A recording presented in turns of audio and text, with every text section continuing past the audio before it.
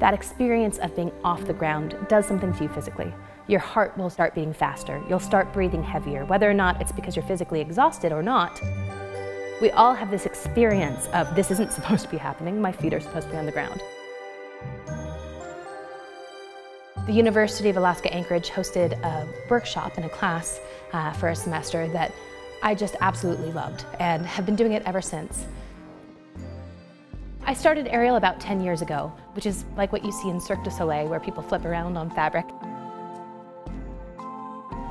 Once I left the University of Alaska Anchorage, there was very little options for practicing, and there were no studios available. So you had to be a little bit resourceful about where to hang and how you could practice and with whom. I had very few places that I could hang outside. There are a lot of requirements and safety issues that you have to meet in order to hang off of something. The temptation to hang off of anything is strong, but there's also some real dangers if you don't find a really strong beam or something. So aerialists are always on the hunt for load-bearing beams, whether that be old steel buildings or bridges or structures that could hold a car. But it's difficult to find one that is tall enough and strong enough to make it a safe activity. My stage combat teacher and I worked for a long time together on aerial, and so we had a good eye for load-bearing beams. So we found a few places that were strong enough to hold and worked for us as aerialists.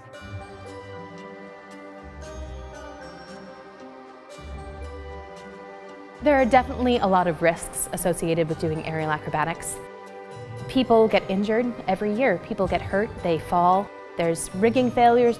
There are many times that we hear stories about performers that have gotten injured, whether it was a mistake that was made or if it was just a freak accident. So there's a lot of precautions that really need to be taken before you do any aerial.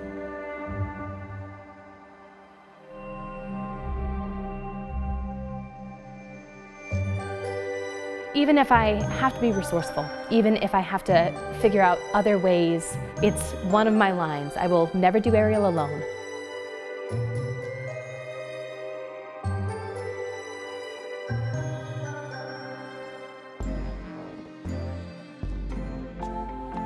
It started out as a safety thing that I invited other people to do aerial with me. Hi, Sammy. I moved back to Anchorage and was looking for a community to do aerial with and wasn't able to find one. I ended up starting my own studio and inviting people to come and work out with me and to do aerial and to learn this art form that I love. And as we continued to practice, more people joined. More people wanted to learn about this art form. More people wanted to try aerial for themselves. So now there's this huge community that has been built that we have friends no matter where we go in this state. I'm incredibly grateful that I've had the opportunity in Anchorage to build a community of my own.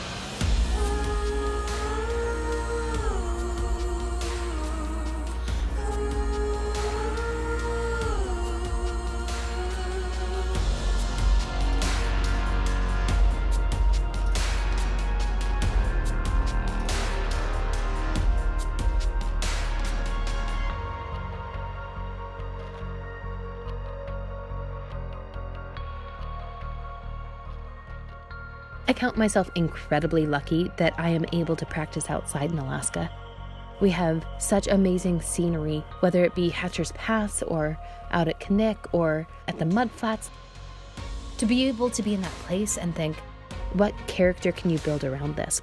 The creation part, the expression is what I love. I can emote through my movement. While I still consider it a performance art, the performing in front of people is not what I need. It's not the audience that makes the art. It's the ability to express myself through movement.